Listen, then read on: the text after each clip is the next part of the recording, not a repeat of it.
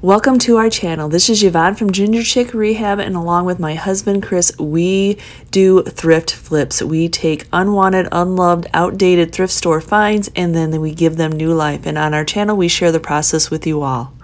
So these are some of the wooden items I run across when I'm out thrifting, and I thought that was the cutest little storage cubby I ever did see.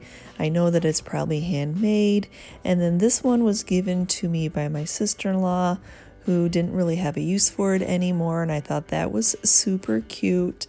And then always spice racks, anything for the kitchen like that coffee mug rack, coffee mug tree. Oh my gosh, so cute. This one is so large it actually holds 6.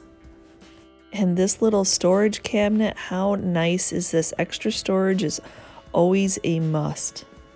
And then these are just a few odds and ends that I just couldn't pass up, so they'll be getting a makeover as well. So I'm going to start right off by removing any of the price tags and any of the store stickers. As I'm removing those, I'm removing any of the hardware. I like to paint it separately or not put it back on. A lot of times now I notice people aren't really hanging them on the wall. They might be setting them on a counter. So I remove any of these. But when it comes to these spice racks, a lot of times that nail is something that's holding it in place. So you may, if I bent the nail, so we're going to have to tighten that back up when removing the hangers, but I just wanted everybody to be aware of that sometimes that is something that holds the wood together. Along with any of the hardware that's on the top of this box, these little hangers and then the handle off the top. So for this cabinet, I'm going to be removing its hinges, probably replacing the doorknob. One doorknob is missing and the other one is just a wood. And then this had those little dowels that they rounded off, and there was just a couple left. So I'm probably just going to be filling that in and just remove the rest of them. And then when it came to this, the swinging system for this door was just screwed in. So this is an easy way to take the door out and paint it separately just to remove these screws. And then now I'm going back in with some Durham water putty, just a little bit of the dry powder, a little bit of water, the consistency you want, and going in and filling up any holes that I no longer want. And then Chris is just taking his nailer and nailing that back down tight. Like I said, when I removed that hanging system, that nail was needed to keep that top piece of wood secure. So it was a little bit on the flimsy side, so he needed to tighten that back down. So to keep this roll top easier to paint for one and keep it that it is free flowing, it is way easier to take the item apart to be able to paint that separately. I'm not saying it's easy to take the item apart, so Chris is just using a rubber mallet to hammer those sides apart. So we actually had to remove the back off of this first before he could get it apart.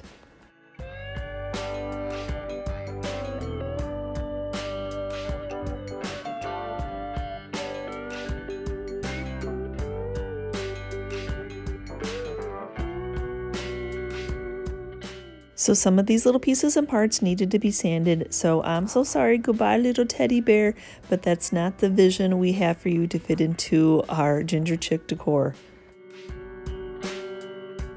Then along with these boys and these girls on these doors, good thing to have this little Black & Decker with that little point on there trying to get in there, because if you think that's not raised once you go to paint it, oh, it usually is. When these are hand painted like this, there's just enough raised that once you paint it, that acts like a detail, and that's not a detail we want to bring out, so we need to go in and sand it off, especially any red. If you can get most of the red off, I always suggest that, because red lots of times likes to bleed through the paint.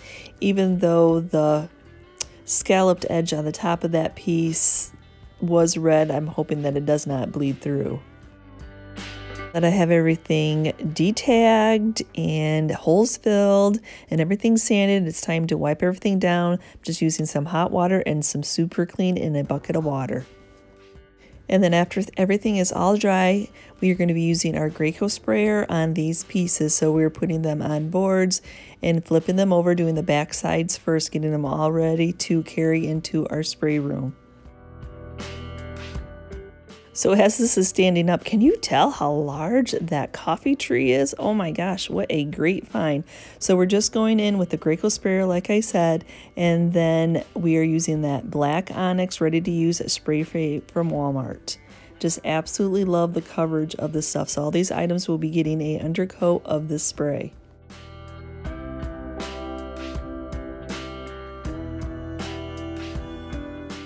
Getting to be able to use a sprayer on pieces like this is just a blessing, because you all know trying to paint with a brush with all these little cracks and these little round spindles is not the easiest of things to do.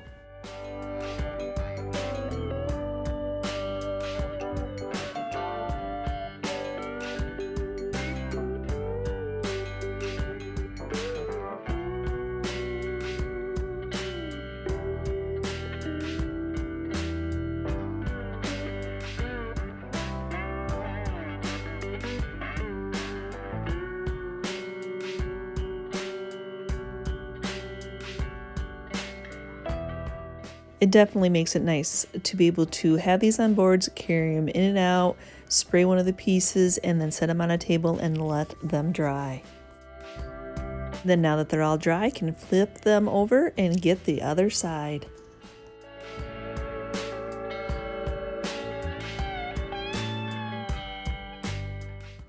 I always think if you come here for fashion sense to our channel, you're not going to get it. I wear the same paint clothes. When you're spraying and I'm painting, I am wearing paint. I don't know about you all. I am not the cleanest painter. I tend to get it on my fingers. I tend to wipe it on myself. So look at, as I'm holding this mug tree, how I'm like, yep, I got it all over myself. So if you're looking for fashion sense, this is probably not the channel for you.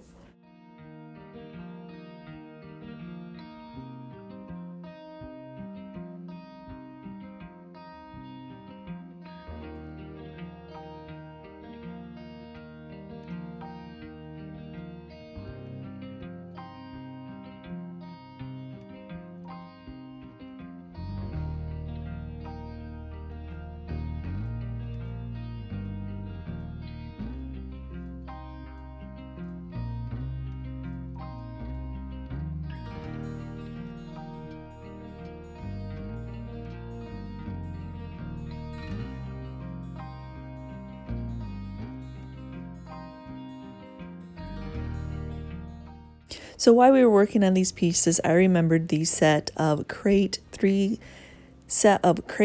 boxes that I had put in. I'd bought from Goodwill. It was a set of 3. They were new purchase goods. Put them in the booth gray. They never sold. So took them out and thought, hey, yeah, I wanted to get those painted up.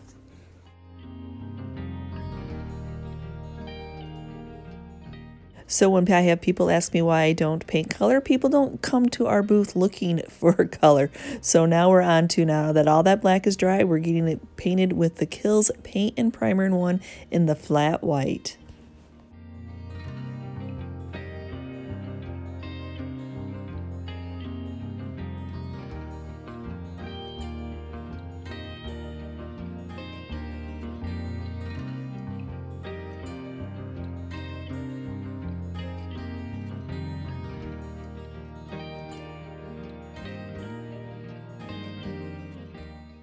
It is so nice to have the sprayer to get into all these cubbies, though, yes, we're probably going to have to hand touch paint them a little bit afterwards, but to get the most coverage on there is just a blessing. And some of these pieces, we did not flip them to do the back. I'll just clean them up with that black onyx so as not to waste the white paint.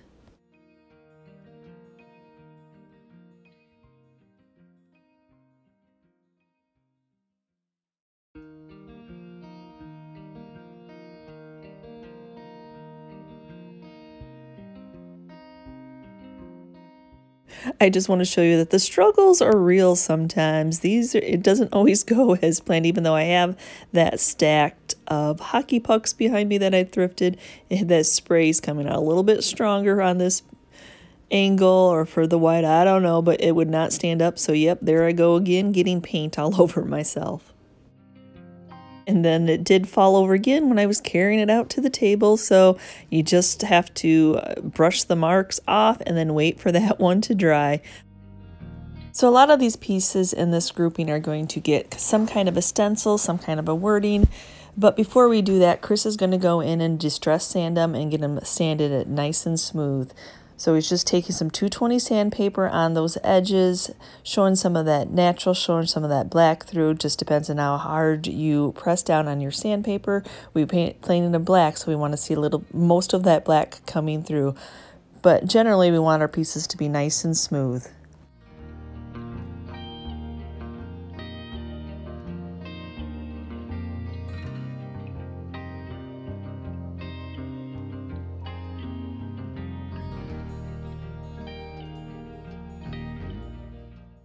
Now he's getting that little cubby box put back together, attaching the sides on the bottom, in the middle, and the top, wherever he can nail these two pieces together, he will, so that it's on there nice and securely. So we actually only have one of the pieces that is staying black. This little display box is just staying black. It just needed cleaned up.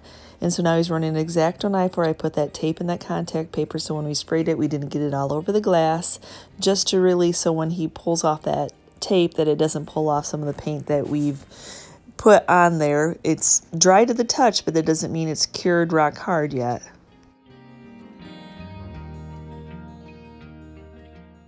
After getting all the edges distressed on this piece in steel wool so it's nice and smooth, now he's just sealing that in with some Waverly antiquing wax, just riching up this black paint.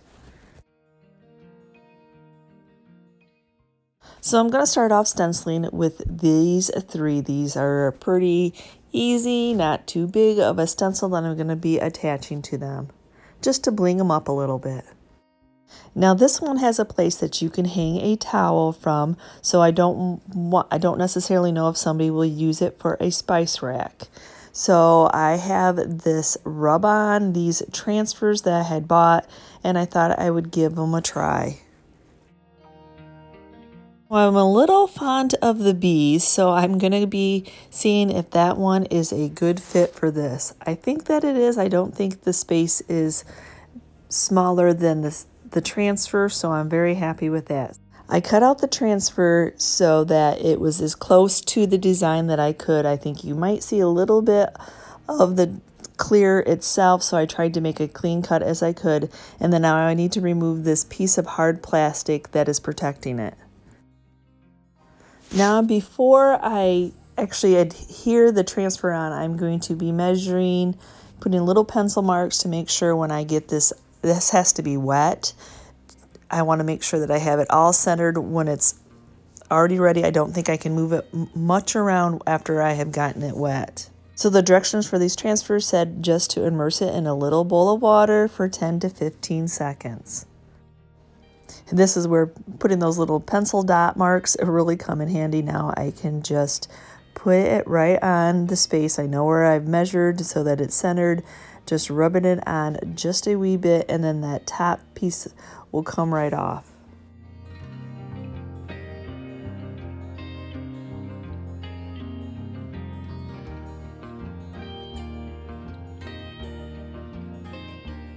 Now for this taller spice rack, I just want a vintage kind of retro font of spices. I have a whole bunch of spice jars. If you watched one of my latest thrift flips, I did a whole bunch of spice jars, so this one is perfect for that type of spice jar. So I just want this chunky spices.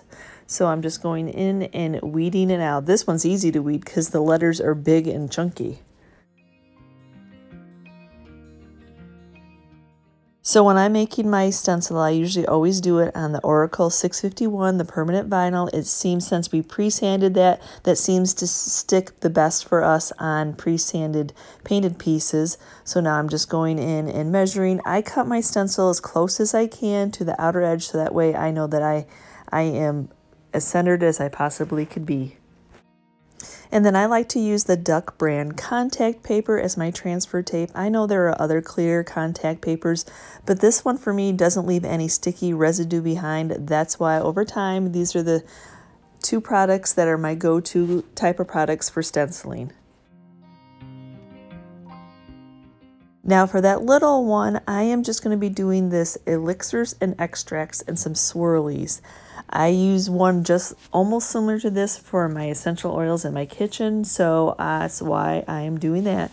So I just deleted everything else that I didn't want out of this. This is a design from the store, the Silhouette store, so I just took out the pieces and parts I didn't want and just used what I did want.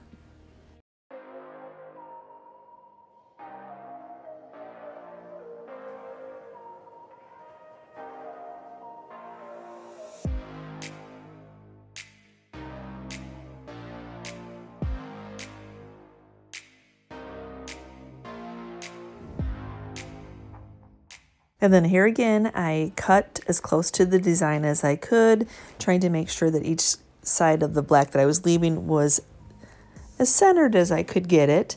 And then just removing it with that clear contact paper. This piece of contact paper I'm using right now is well loved, so it's starting to lose a little bit of its sticky, but it is nice when you're transferring. So now I'm just going on to my multi-use apple barrel and black, and I'll be doing 3 coats. I rather do a little bit of the dry technique where there's hardly any paint on. I don't want to smoosh it underneath that stencil. I have tried where you paint it white first and then put it, but it's just time and cost, and the other paint is out in our workshop, and this is what I have in our house. And I know I could do a little bitty jar, but you just work and do what's best for you and what's the simplest sometimes. And then in between each coat, I'll just use the assistance of the blow dryer to dry it to make sure that it's good and dry before moving on to the next coat. And I'll be applying usually 3 coats to achieve the darkness that I'm looking for.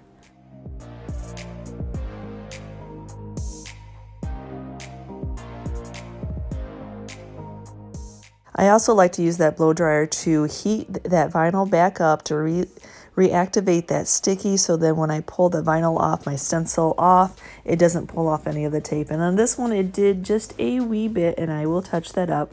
But I usually go back in with a boutonniere pin and grab those little bitty pieces and parts. That's what works best for me.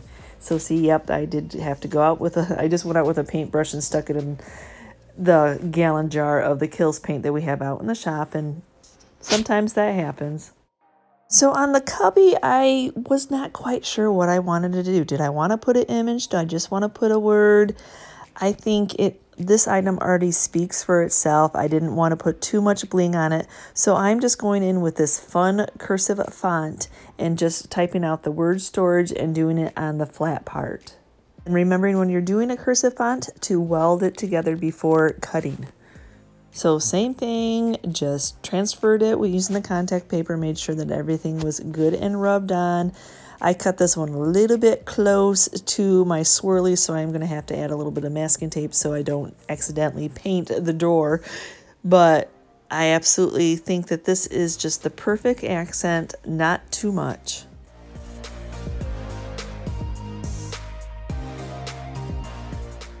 Now for this cubby box, it had designs in the background. If you remember, the back of it had designs. Oh, I'm not going to try to do that at all. That would be not worth the money spent on this piece.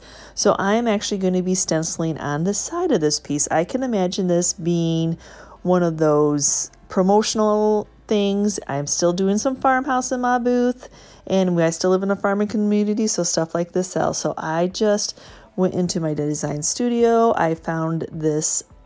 This is actually pieces and parts of a design, and I wanted to fill the whole side up so it's nice and big.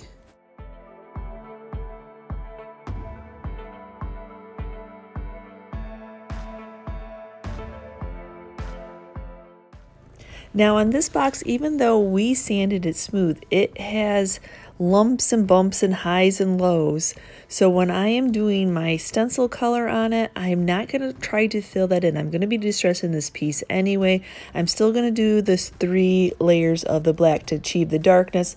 But if I would go in there and try to squish paint into those little holes, all I'd be doing is taking a chance of squishing it underneath my stencil.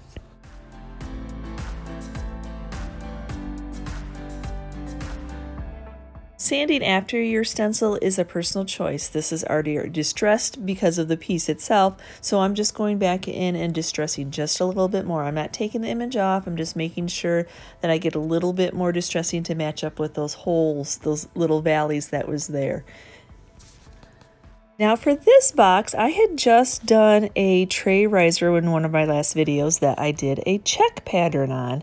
So I had an idea of doing a gingham check, not the buffalo. I thought maybe the gingham check would be a little bit, you know, it's kind of fun to spice it up. I do a lot of grain sack, and I thought, why not try some checks? So what I'm doing here is I'm making 3 dots, one on the top, one on the bottom, one in the middle, and I'm centering because I want my first piece of tape to start out centered. Just so for me it would be pleasing to the eye. You could start off at one side and work your way over, but you might end up with a half a piece here or there. So for me, I just want to start in the center, so that's where I'm laying my first piece of Dollar Tree masking tape, and now I'll put another piece of tape right along the side of it, just a little piece, just to add as a guide. So I'm going to butt that right up, and then after I get that piece down, I'll pull out another longer piece, and then I will put another little piece after I straighten this piece out and butt that one right up against the next one, and then work my way down.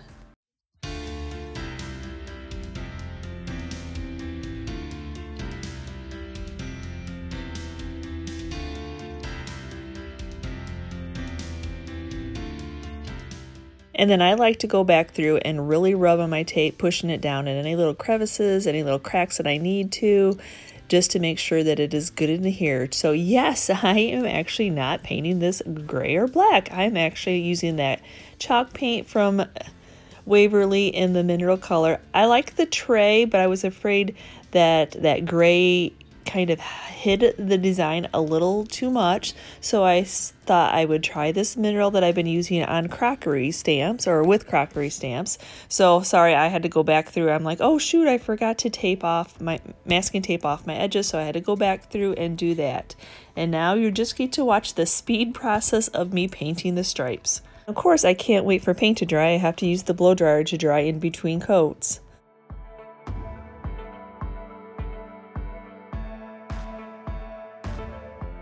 So now I'm trying to find my vertical center point. So I'm just measuring this out, putting my little dot, and that's where I'll start my first piece of masking tape again.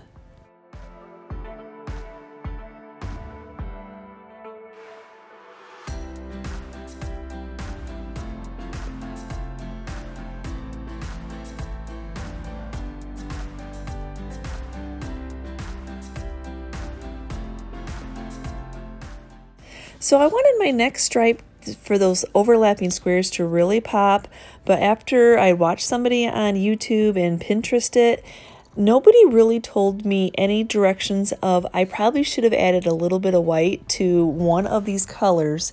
So next time I do this, that's probably what I will do to lighten up that color, but that's okay. I think I'm just going to go in and heavily distress this piece so that it doesn't look like I just painted white blocks. So now this piece, of course, is a box, so it's longer than it is high. So I really like this type of wreath. That way it has that open top on it. Now, y'all don't think that I hand sanded that much. I did take it out to the shop and use the orbital sander on that to really get it distressed. So now I am doing this in reverse, flipping my box so you can all see at this angle. Do you guys like this angle that I'm trying to video? I think you get the best views on it. So same thing I did with this. I still had that center dot from that pencil mark that I left because I knew I was going to want to center this. So that's exactly what I'm doing. All those little pieces and parts. I did not show the struggles of weeding this. some items weed a little bit more difficult than other items, and yep, that well-loved contact paper, it comes in handy. It's still just enough to hold my vinyl down.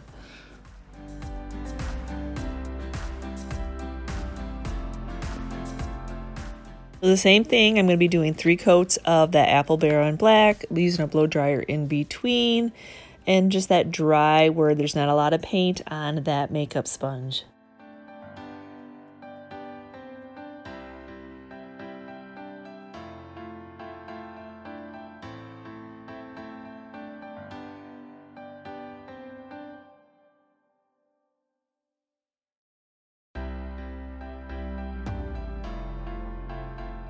And when I was doing that wreath, that open topped wreath, I knew that I wanted to put my cow in there out of the IOD stamp. So when I was measuring that out, I didn't want to share with it before. I wanted to surprise you what I was going to be putting in the middle. So yep, I'm going to be putting that cow in here. So I've well loved my cow already, that it is not sticky for the block either, but a lot of people out of one of my last videos gave me some tips that I'm going to try to get these guys re-sticky. I'm just showing you that I'm using the Stays On ink pad to ink it up. I did end up sitting it on my island countertop to get it all, but I just wanted to show you because you wouldn't see behind the box. So I may be holding my breath just a little bit going, don't fall on my hands, don't fall out of my hands. Do you all do that too? Like, oh, I just want you to stay as a clear stamp. I eyeballed it. I had to center it. I had to adjust my hold and then just trying to press it firmly without making it slide. And I know you're all eyeballing that space underneath that cow in between the wreath, but I did have a plan. I do have these ABC stamps that I got from Amazon, and I'm going to be stamping out cow, and they are sticky enough to stick to my acrylic block. So good thing I have some little squares to center that cow perfectly. Just making sure it's level though. So since the ink and the apple barrel paint is a little bit different in color, as the stamping is a little bit lighter, so I'm just going to go in and distress and take down the sharpness of the black on this so the black isn't overpowering the cow. So now I have this little cabinet to finish up. So I'm going to be using IC Paris stamp set that I tell you, I like those bees. So yep, I'm going to go for a little bee on the IC Paris. So I thought he fit perfectly right at the top of this, that little fun detail at the top of this. And then these are some really old stamps that I had from Stamping Up. They came from a stamp set, and they're the little honeycomb pieces, so I thought that would just be nice accent. So I can't link anything. I don't even know if Stamping Up sells them anymore, but I just thought a little something something on these doors, not too much. Just pulling with the honeycomb pieces, seeing what I think is pleasing to my eye. Like I said, I don't want to do the whole door. I just want a little bit in the corner. And then I figured out my acrylic block and the back of these were still sticky, so I was able to grab them. That way I could keep them centered. And then using that same Stays On ink to get them all inked up.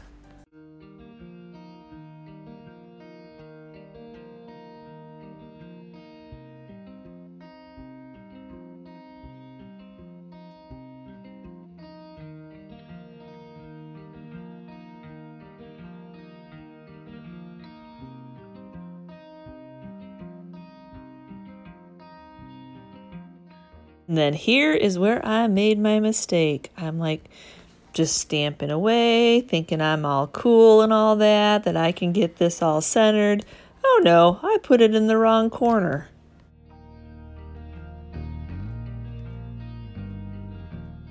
We'll come back to that in a minute. So let's do our cute little bee. I got him all centered, gonna put him on the acrylic block. I'm going to get him all inked up and applied.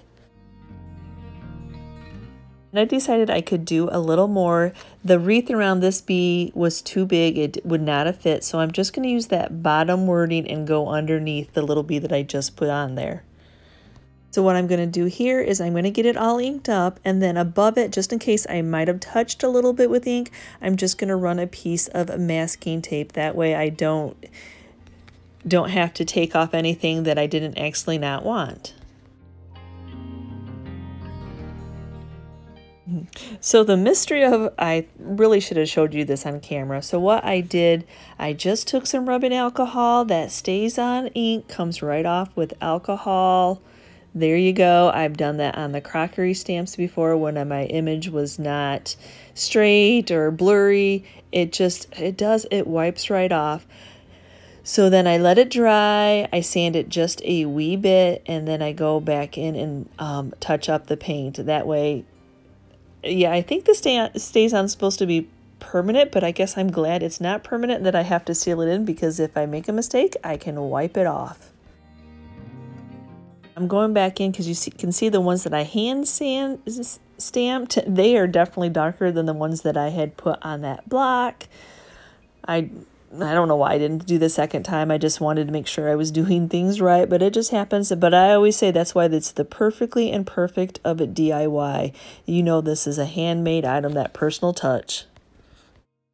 So to finish up this picket fence cute little planter box, to fill that whole planter would be not cost efficient. Florals are way too much, but in my hoard, I love terracotta pots. I have quite a few, so I cleaned these up from my garden shelf. So let's call those free. And then I'm just going to be doing that baking soda and paint textured just on the outer side, just to bling them up a little bit. Yeah, I could have left them terracotta, but it's nice to color. And the mineral has been selling for me that kind of color. So I'm going to go ahead and paint the outside of these terracotta pots with this baking soda and mineral chalk paint. It's equal parts, just to give it a little bit of a textured paint, just to add something a little bit unusual to a terracotta pot for our booth. And unlike the ones that I did that were canisters or storage utensil holders, I didn't feel the need to pre-spray terracotta pots since it is so absorbing.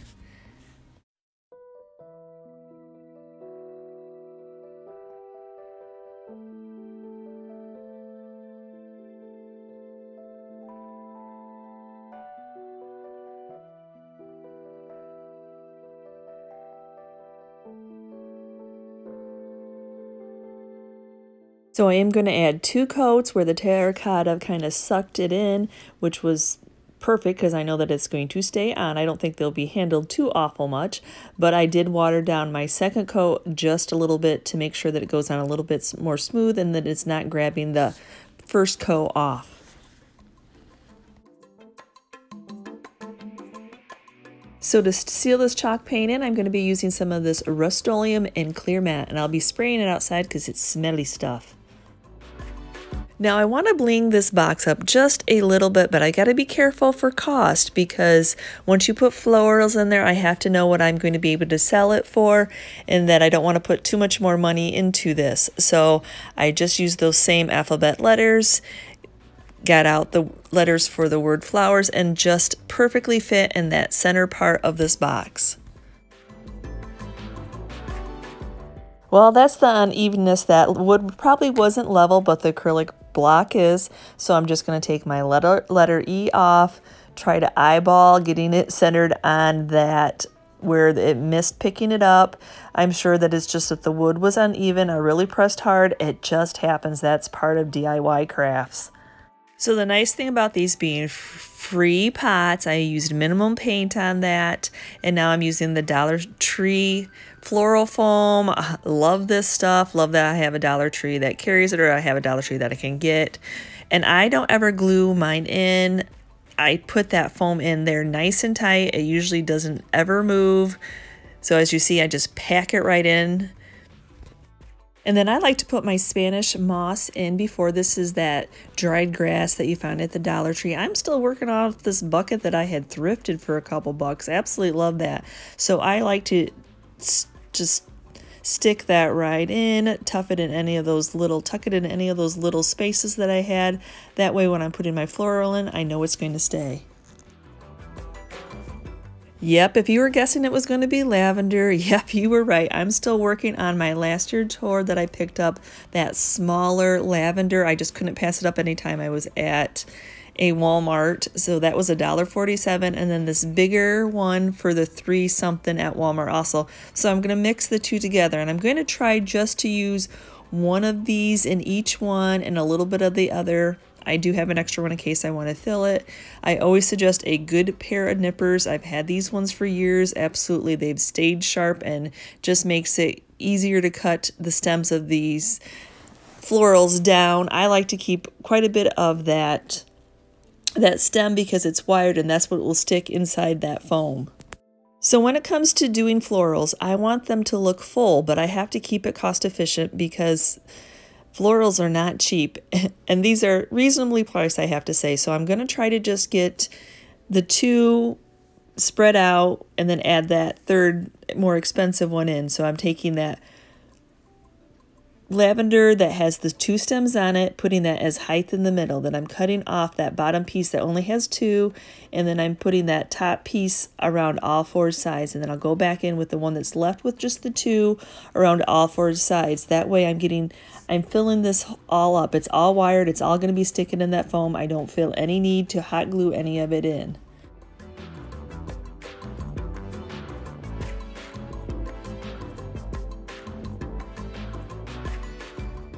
Now, when it comes to cutting on this, I have to eyeball where I don't want that to be taller than what I already put in.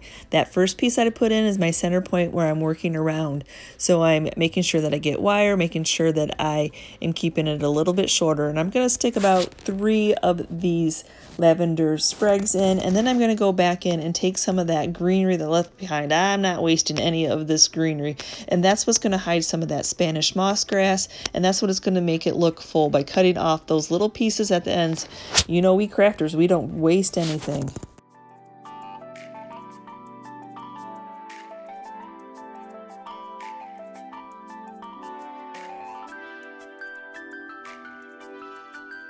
And then I thought, just for fun, I remembered in my hoard, I have a few sets of these little gardening tools that are just small. They're just for decor pieces.